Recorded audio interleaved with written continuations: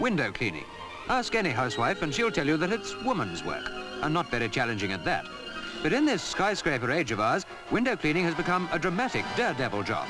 A female could still do it, but she'd have to be a fly on the wall.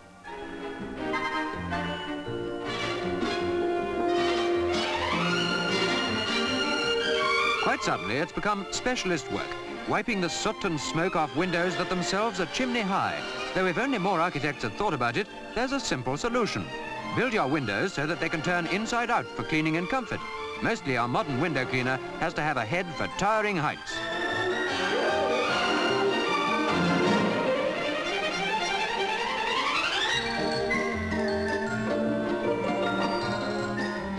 These cleaners are working from cradles. Fall out of these cradles and you'll certainly rock yourself to sleep.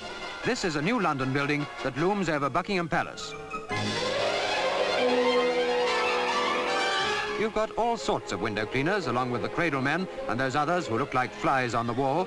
You've got a new variety of Spider-Man, cleaners who scamper about, slung in a bosun's chair, as they do at this Essex power station.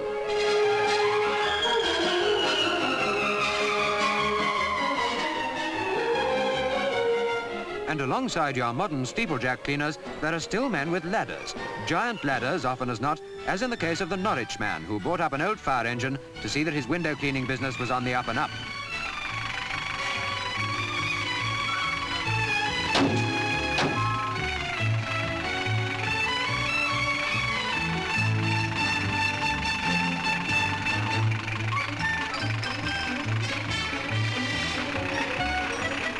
There's 104 foot of power-operated ladder, but slowly does it or there'll be a breakage bill.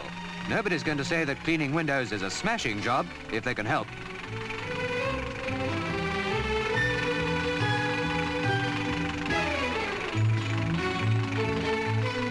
Today, window cleaners do up to 3 years training before they reach the heights. They're called tumblers when they start out, working on 10-foot ladders. When qualified, they become shiners and take out their own personal life insurance policies.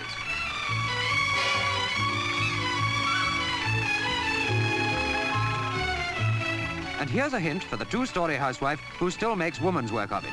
For the best results, simply swab with clean water, wipe with a chamois leather, and finish off with a damp duster. That's a tip from the top of the ladder.